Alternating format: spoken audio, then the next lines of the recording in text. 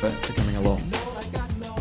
Late yesterday, out of courtesy, Australian officials in Canberra, Beijing and at the World Trade Organisation in Geneva advised their Chinese counterparts of Australia's intention to request formal consultations with China in relation to the application of anti-dumping and countervailing duties against the Australian barley industry.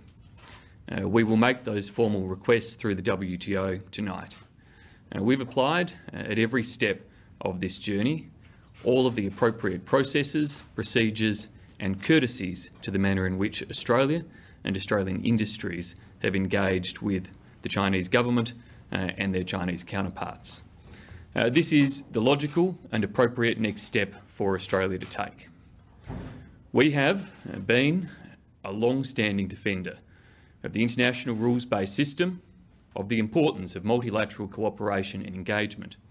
And in doing so, it's appropriate that when we argue for there to be international rules and an independent international umpire to resolve disputes, that when we find ourselves in the case of having such disputes, we call in the umpire and we ask the independent umpire to adjudicate and ultimately to help to settle those disputes. This is not the first time, even in my stint as Australia's Trade Minister, that we've taken such action.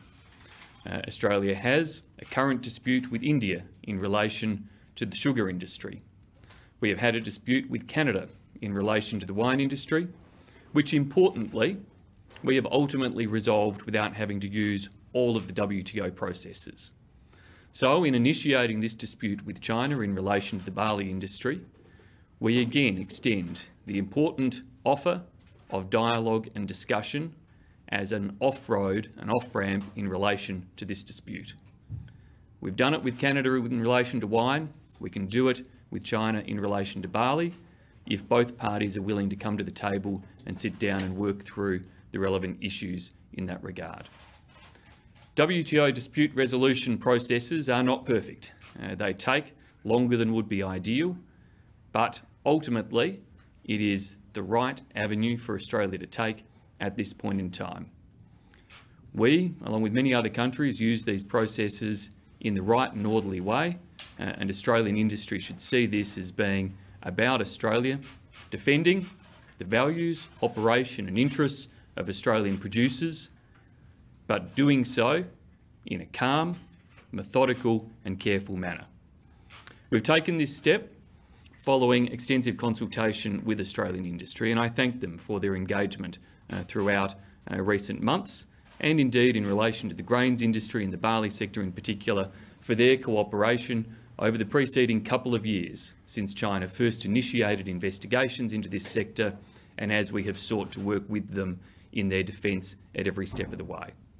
We are highly confident that based on the evidence, data and analysis we've put together already, Australia has an incredibly strong case to mount in relation to defending the integrity and propriety of our grain growers and barley producers.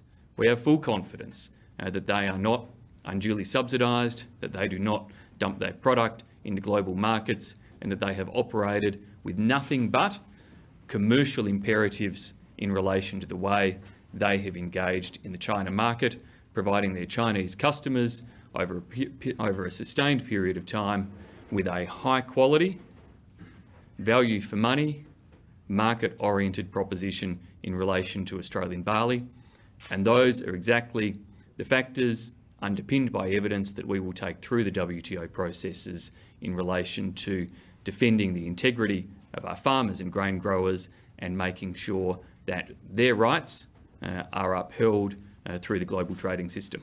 Minister, overnight the Chinese Foreign Ministry pointed to two specific deals that it had issue with.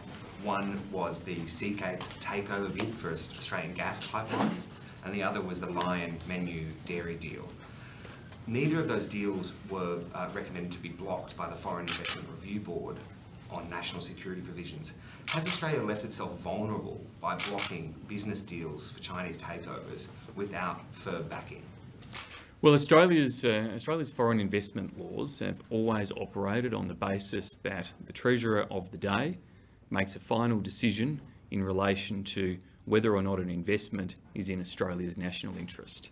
And this is an important safeguard to ensure that ultimately, not only do we have that national interest test, but public confidence of foreign investment into Australia is maintained. And so those processes, underpinned by FIRB analysis, but ultimately a judgment for the Treasurer of the day, need to consider all aspects around Australia's national interest, take that advice from FIRB, overlay it with other advice and analysis, and ultimately come to a judgment call. Australia remains very much one of the world's most open economies when it comes to welcoming foreign investment. The vast majority of applications that are received for foreign investment are approved, and over the last 12 months, the vast majority of applications have been approved, including the vast majority of applications from Chinese applicants through the FIRB process too. How long would the WTO process take, and what's the worst thing that could happen to China if found in Australia's favour? So the WTO processes, as I acknowledged in my remarks, take longer than we would wish to be the case in an ideal world. It could take years. It could take years. So this is about achieving, as much as anything, a systemic outcome as well as a specific outcome. We want a specific outcome that recognises Australia's grain growers and barley industry operate in nothing other than entirely commercial ways and with the utmost of integrity. But we also want a systemic outcome that identifies the fact that the decisions that have been reached by Chinese authorities lack basis, are not underpinned by facts and evidence, and ultimately leads, we hope, to change in relation to their practices. The WTO processes enable and allow for third parties, for other countries, to become third parties to the processes as well.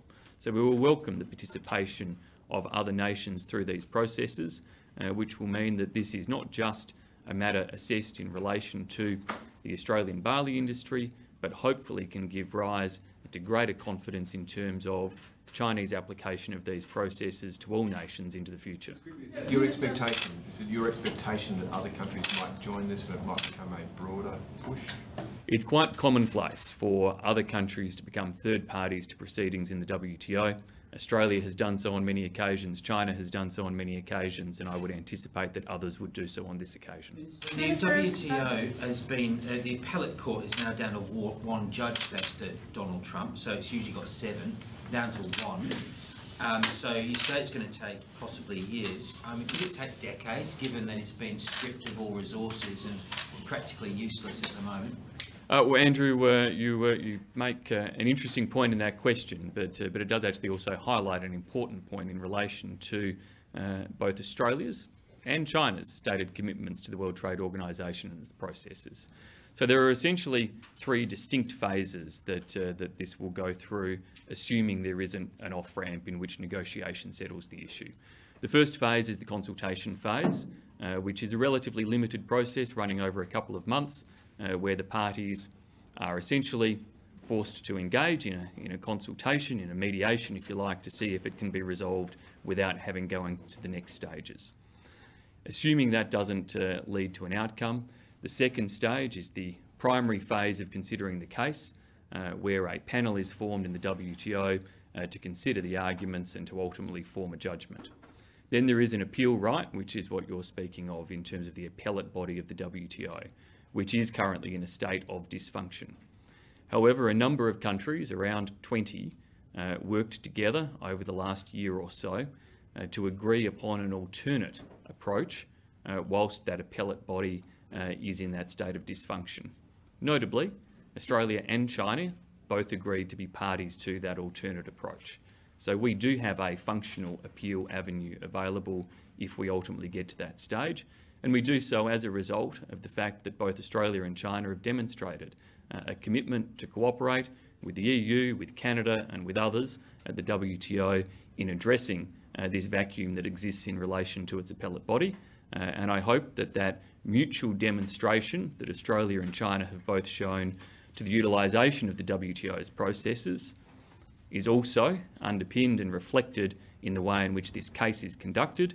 And ultimately, I again appeal for the fact that just as we have done so with Canada and the wine industry, and just as many others have done so in initiating WTO processes, there is always the ability to pause them and resolve these matters through dialogue instead. Minister, it's been confirmed that Five Eyes officials are discussing potential joint retaliatory sanctions against China in response to what it has been doing to Australia, or possibly refusing to sell certain products to China that China refuses to purchase from Australia, like coal. Where do you think that level of response fits in with something more formal like the World Trade Organization? Would that be a move that you would support from our allies, given that, by your own admission, we are potentially entering into a years-long process, whereas this could actually bring China back to the table much faster? I'll make 2 points there. The first is that Australia respects the proper processes, and we are engaging through the proper processes, and taking this dispute to the next stage of the World Trade Organization is just that. It is a utilisation of the proper processes that we've all signed up to in terms of settling trade disputes. The second point I'd make is that when it comes to the sales of Australian goods, and obviously the disruption that occurs when excessive tariffs are placed as part of an anti-dumping decision, as has been the case in relation to Australia's barley exports and our wine exports to China, of course we have to go and look for alternate markets to support those industries. Our network of trade agreements allows us to do that.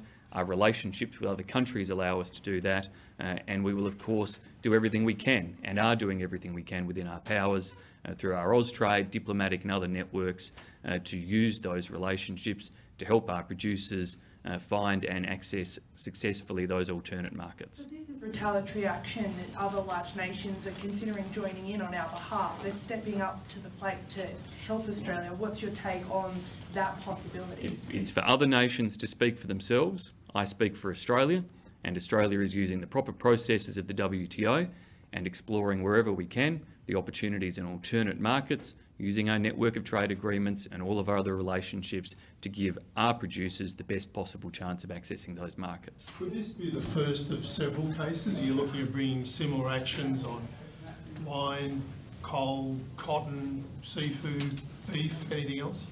It is possible that there could be further actions, and certainly I would reserve all of Australia's rights in that regard. We have a series of different actions that China has taken during the course of this year, and each of them come with slightly different criteria for how you might respond in the WTO. Barley and wine are obviously both using similar criteria in relation to anti-dumping measures, and China's rulings and decisions on those are transparent. We think they're erroneous, but they're transparent, and we've got the ability to be able to respond to those. In relation to other matters, some of the trade sanctions are clearer, such as the use of phytosanitary or regulatory labelling and other standards, and if we don't see appropriate steps taken to be able to resolve those issues in accordance with the agreements and undertakings that we share, well, again, we could consider further action, including the potential use of the WTO. Others seem to be the application of pressure or market distorting factors within the Chinese system, where businesses within China, often state-owned enterprises, are being discouraged from purchasing Australian goods. Now that, of course, is a harder point to prove than where there are extensive judgments or rulings that have been made by Chinese officials behind it. And in those areas, we will monitor closely all of the trends that unfold in relation to purchasing decisions, watch that closely and see whether that leads us down certain avenues for appeal. This escalating trade dispute, can you clarify what it's ultimately costing Australia in terms of a dollar figure or hit to our GDP? Look, the costs obviously depend very much upon just where China chooses to take this, and in saying that I emphasise Australia has not changed our positions in relation to our support for the growth and economic development of China, to our support for a positive relationship between Australia and China, and to our commitment to it being an open trading nation. China has undertaken a number of steps this year. They come at some relatively small thus far macroeconomic cost, but clearly at some direct cost to some of the industry sectors, and with the pressure of shifting volume into other markets and whether or not that impacts upon the price points in those markets. So we are continuing to monitor that very closely with each of those individual businesses It really is in support of the industries, the businesses and the jobs in those sectors that our priority lies, and that's why we will work as hard as we can to help them find those alternate markets and contracts wherever possible. But do you have a sort of ballpark figure so far? Look, the costs obviously affect trade volumes that are in the billions of dollars, but there will be alternate markets for many of those items and opportunities there, which we have to continue to work through to make sure that we get the best possible substitute markets at the best possible prices for those goods and services. Considering this WTO process could take years or decades, how will this actually help producers or Australian businesses actually caught up in this issue at the moment? Is this about drawing a line in the sand for future disputes, or do you hope that actually lodging these sort of cases might hopefully get China to reconsider their actions right now and here and now? As I said before, we would hope that this dispute will ultimately resolve the issue in relation to Australia's barley industry, and in the meantime, of course, Australian barley producers will assess whether they plant barley in future years or whether they plant other grains and crops, and we will be working with them in terms of the opportunities for them to pursue avenues to sell into other markets. But we also hope it provides a systemic check in relation to the way in which this decision and case has been handled by China, and can provide greater certainty in the long run for other sectors and ultimately perhaps other countries as well in relation to how such issues are considered and handled. Minister, you're in your final days of the trade portfolio, which I'm sure you probably believe that. Can you just sort of, I guess, reflect on how things have got so badly with China, and in particular, I guess, the hypocrisy of them when you hear Xi Jinping give speeches and talking about free trade and keeping international commerce going, and yet here he is carrying on like a bully boy tactics, beating up on the small kid in the playground, which is what it looks like very much. Do you think the message is that China is just an unreliable business partner? Well, if these are my final days in the trade portfolio, I'm not about to throw diplomacy out the door, much to your disappointment in the last few days. Look, we've seen, as I've reflected through the course of the year, that the risk profile of trading and doing business with China has grown throughout the course of this year. That the fact that China has accumulated a series of decisions that look like sanctions against Australia obviously changes that risk proposition for Australian businesses and industries as they choose to consider doing business with China.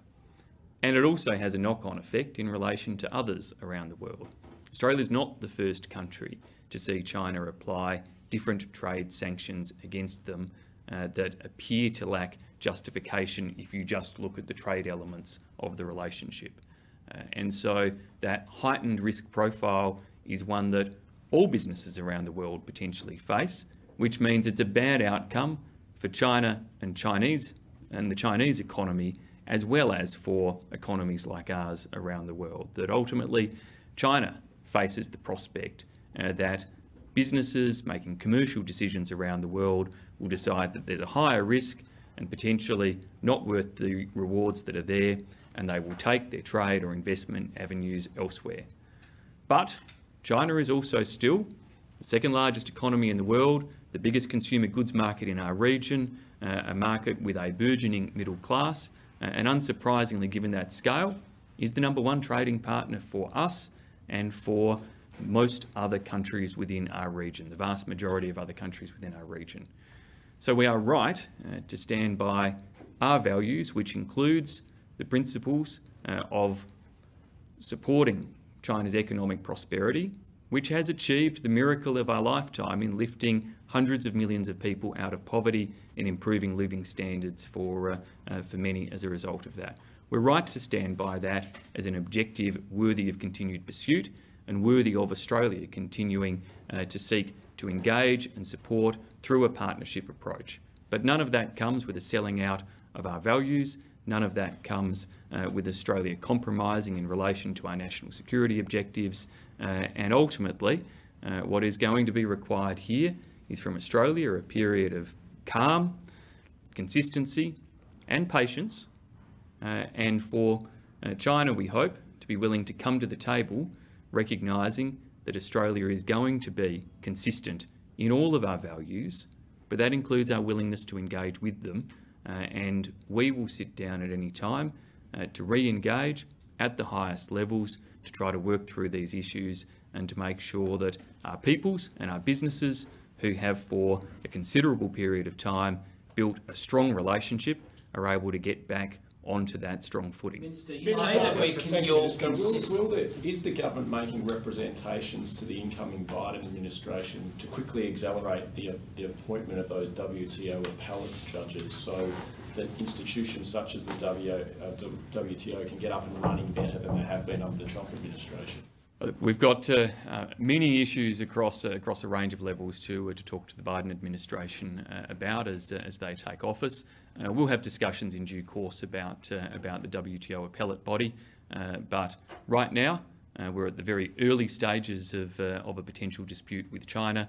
Now moving into those formal consultations and then the appointment of a panel, as I outlined before. The prospect of an appeal is still quite some distance off. And as I stressed, we do, as a result of Australia and China and other countries cooperating in the WTO, have an alternate mechanism already available to us and agreed between us as to how such an appeal would be resolved. You say that Australia's consistent with its values, that it respects the rules and it's transparent. But let me take you back to Eric's question.